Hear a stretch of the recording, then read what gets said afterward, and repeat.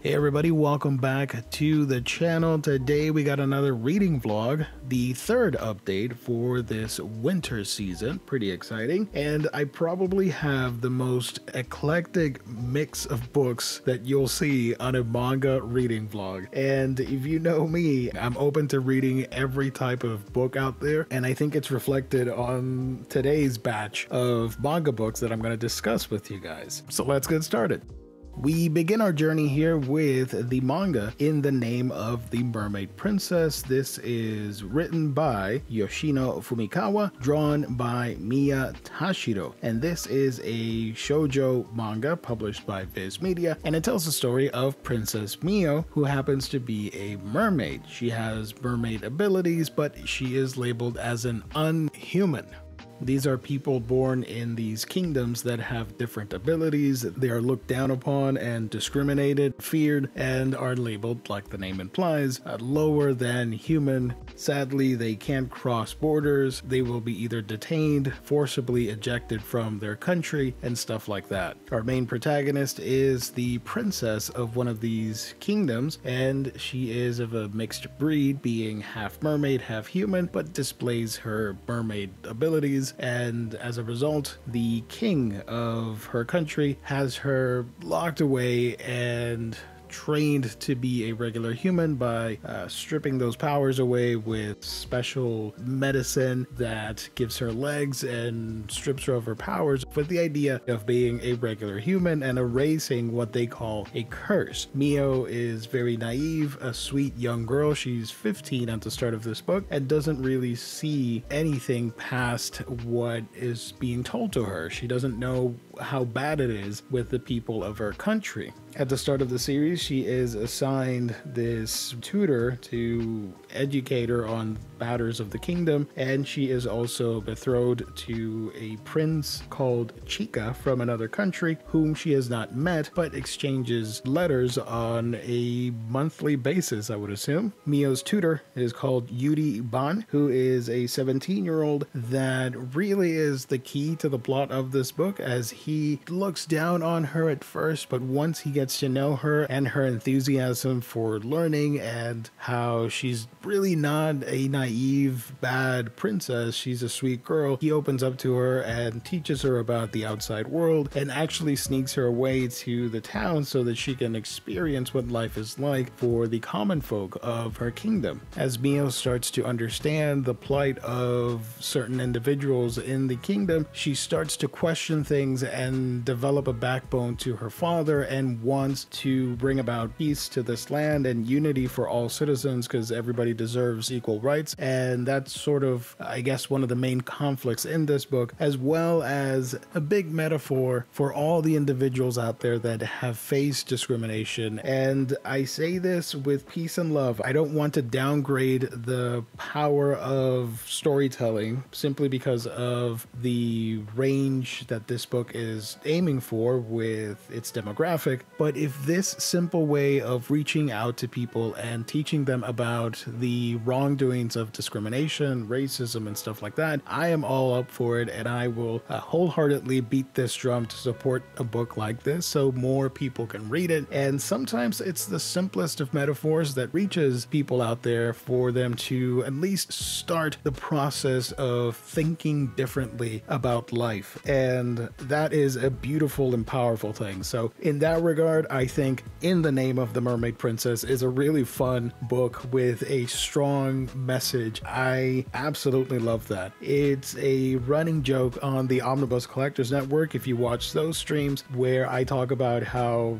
lately all we're getting are mermaid themed manga and how I'm buying them all, and of course I had to get this one as well. I am so happy that I really like this book. I enjoyed it, and I'm looking forward to collecting the series. Thankfully, it's only 7 volumes, so it's not a huge commitment to the shelf, but yeah, I really enjoyed it. I'm not going to reveal all the secrets out there, but I did enjoy the art. I like Princess Mio. She is super wholesome and cute, and the fact that she has mermaid powers is super awesome, and I'm envious because I love all things of the sea and the marine life and all that stuff. And now for something completely different. It's a total 180, and I know I'm going to raise some eyebrows out there because you're going to think I've gone bad. This is the exact opposite of what I just reviewed on this video. Here is volume 1 of Tales of Wedding Rings. I was interested in the manga a long time ago because this came out back in 2018, if memory serves me right, and I totally forgot about it. Now the anime started and I've been watching it, and I guess this is, so far, the guilty pleasure of 2024. So don't hate me on that. I'm only human. I think this is a fun, disposable fantasy romance series with a bit of an ecchi side to it. Also worthy to note that even though this book says parental advisory, explicit content, it doesn't really have that much of explicit content. There are a couple scenes where characters are taking a bath in this hot spring or whatever, but you don't see anything, everything's censored. It just so happens that the art is very detailed. Now the anime, on the other hand, surprised the heck out of me because that's a TVMA thing, and I was not expecting that at all. So what the heck is this book about? Essentially, in a nutshell, we follow two characters. One of them happens to be Sato, this young high schooler, I think they're in high school, I don't know, and his friend Hime. He met her back when they were children, toddlers, where one specific day a blinding light appeared and she stepped out of this portal. Sato thinks he remembers but was sort of made to forget by them. She happens to be a princess from an alternate world. Now after several years it is time for her to go back to her original place because she is destined to marry the Ring King. And you're probably wondering, what the heck is that? That relates to the title of this manga, Tales of Wedding Rings. The Ring King is essentially the main hero of that world who will bear 5 rings, and with that power, each ring has different abilities. He will defeat the resurrected demon lord. So in order to do that, he has to marry 5 different brides, each of them having different abilities and all that stuff. So like one ring might have purification powers, the other might have like fire, wind, water, stuff like that. So there's that fun little fantasy RPG aspect to it. And of course it's mixing it with the harem tropes and the ecchi stuff and all that. So long story short, Sato, not wanting to be left behind and not wanting to forget about his best friend who he has a crush on and wants to declare his love, ventures into said portal where she's leaving and arrives at this alternate world. And on impulse, Hime decides not to marry the prince that she was supposed to marry and declares her love for Sato, and the two are now set to wed, and he has become the Ring King. So creatures are now going to attack, and our main protagonist is destined to marry 4 other brides as well and gain the rings to have the full magical spectrum ability thing and be able to combat the forces of evil and all that stuff. This honestly is like a harem meets Lord of the Rings, but not as good as you might be thinking. The saving grace for this manga that I really like, and I want to keep going back to it because I enjoy it, is the art. This is done by the duo of Maybe. You might know these creators from To the Abandoned Sacred Beast. If you like the art on that, I think you'll like it on here. I love the character designs, and it's very easy to read. So if you don't want the not safe for work anime, maybe try out the manga, though I must warn you, I have read more than volume 1. I'm not featuring the other volumes here. It does get a little bit raunchier as the story progresses, but I like the world building aspect because every time we go into a new world, or a new town I should say, we get an explanation for that lore, and the monster designs are pretty cool and the abilities and all that stuff. So yeah, I do like that. And well, nature of the beast, I guess, you do get some ecchi, not safe for work-ish stuff as a result of the whole marriage thing. But yeah, Tales of Wedding Rings, certainly a unique spin on the harem manga, I think. Let's keep the ecchi vibes going, I guess. That's not something I wanted to say in 2024, but here we are. I have here the 100 Girlfriends Who Really Love You, Volume 4. Now, I'm not up to date with this series, but it's the first time that I'm reading the manga, and I wanted to mention it here, so I picked Volume 4. I have up to Volume 8. I do not own the first 3 volumes because I watched the anime, really enjoyed it, I thought it was really funny, and wanted to read the story, so I continued where where the show left off, and that would be volume 4. So eventually I will come back and pick up the 3 books that I'm missing. If you guys don't know, I'll make a quick summary here. The 100 Girlfriends series stars the character of Aijo Rentaro, who has a horrible track record with love, asking 100 girls out on a date, but he was rejected every single time. In a desperate move, he prays for guidance, only to be told by a kami that his rejections were due to a cosmic error. Now the god is going to set things right by making sure that Rentaro gets 100 dates, or soulmates in this case. So it's a harem series, but it's also a comedy. It is very self-aware. It's very raunchy at times. It has a lot of not safe for work humor and some visual gags. There is some ecchi stuff that I know might not be for everybody, but do keep an open mind because the focus on this is the humor and the silliness of it all. It makes constant references to pop culture. It makes fun of itself and the tropes. I do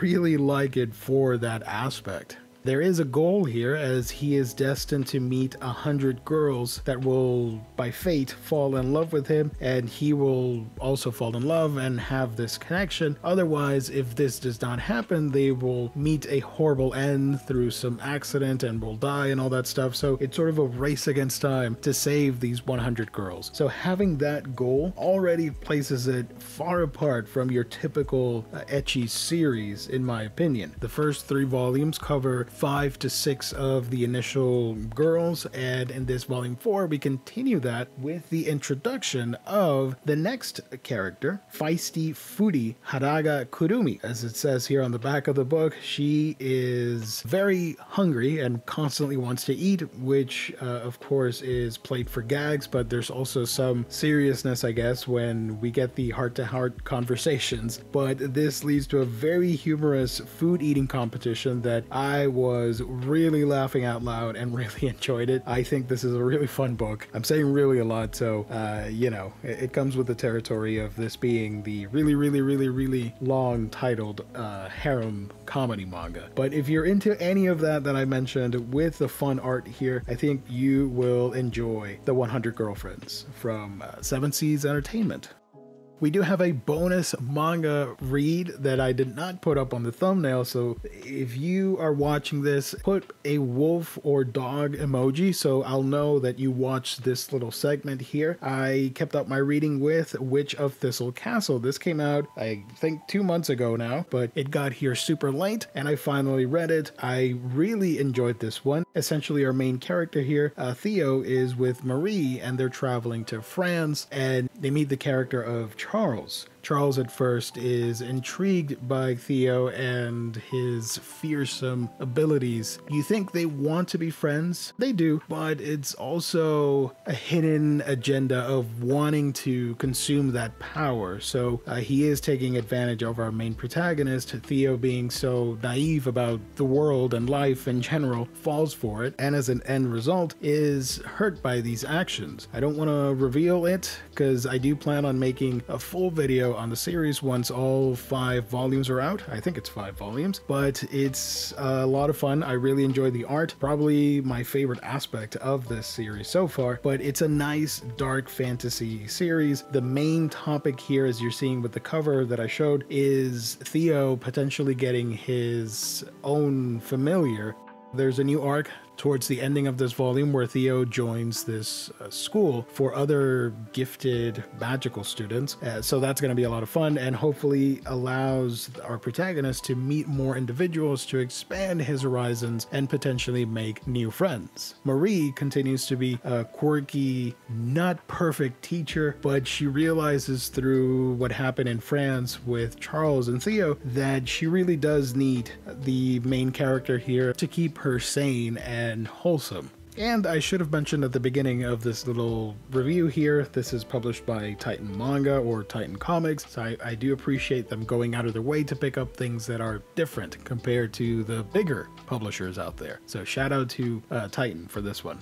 The last book that we're going to talk about on this video is from Taiyo Matsumoto, Tokyo These Days Volume 1, the latest from one of the modern masters of this craft that we call manga. So the story for Tokyo These Days tells of a mangaka that has grown tired of the industry and decides to wrap it up and retire, leaving his publishing company at a disarray. Everybody is surprised, some are upset, others are confused. Now that he's gone, everybody has to fill in to continue other projects and all that stuff, because he worked not only as a creator but also as an editor. So we really do get the day-to-day lives of people working in the manga industry. So I do like reading about that stuff. I think I've mentioned before, when you're able to interject the real meta-ness of creating manga into a manga story, I love that. And this story goes above and beyond to show us that by highlighting the faults and quirkiness of people in this industry. The fact that Shiozawa, the main protagonist, is renowned for his work and has chosen to bow out early speaks volumes about the industry, with so many people working in that system of creating to please executives and get the highest ratings and numbers and readership, and not necessarily caring about the art or the storytelling. That's one of the points discussed in this book through the conversations that Shiozawa has with his former co-workers and other fictional mangaka that he meets, because at some point in the story something happens that kind of sparks that interest in coming back and creating one last masterpiece, if you will. So he's looking for people that will draw his story, and you get different perspectives of the industry. Some have retired because they've moved on with their lives. Others have more psychological trauma issues that need help and understanding. So it's a really human story that tells about the things we put up with in the name of creating art. As someone that has worked in media with radio, I completely understand the mentality of these people and why they might be tired of certain things, while also feeling that grind and having to fight those emotions about not wearing yourself thin and wanting to continue doing what you love. Matsumoto's art is fantastic, and this book is not the exception. I really enjoy the character designs here and just the amazing paneling and the way that we see the mundane through the eyes of an expert, of a veteran mangaka, and how he's able to frame rooms and cityscapes and character expressions to really drive home the point of the different emotions that these characters are feeling. I really enjoyed this book. I think you'll have a really fun time reading a quirkier tale compared to everything that I talked about on this video. So there it is, folks. We got 5 volumes with that surprise edition there. I will be discussing more books real soon, so I hope you stick around for that. Thank you everybody for watching. Of course, everybody that liked the video, all of you that have subscribed, thank you so very much. I truly do appreciate it. Thank you. Thank you. That's going to be it for now. God bless. Stay safe out there. I will catch all of you on our next episode.